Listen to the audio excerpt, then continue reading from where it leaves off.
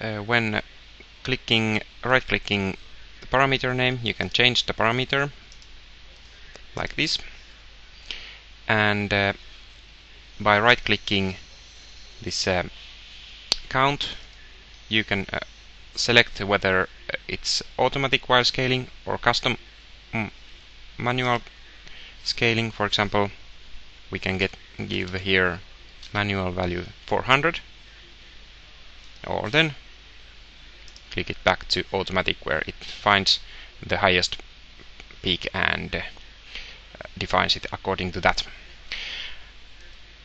Right-clicking somewhere else here than here or here, we can get the pop-up menu, where we can, for example, create new region, and now push left button down and make like this, and now we have the population.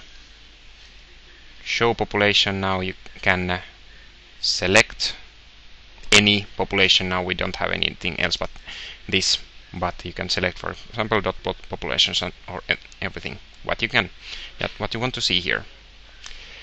Then we can create statistics like this, and now we can see this H1 population here, the fits positive cells are analyzed here. If I create statistics from here, now you can see that there is not this H1 at all. This is because we must select that we want to see also here this H1, and that can be done by right-clicking and show regions.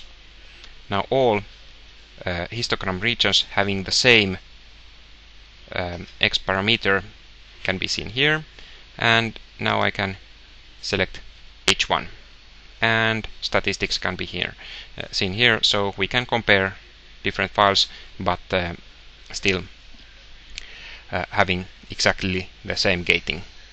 And if I move it here, then it updates here, but I cannot move it here. If you want to move the whole population, then take here from this line and move it.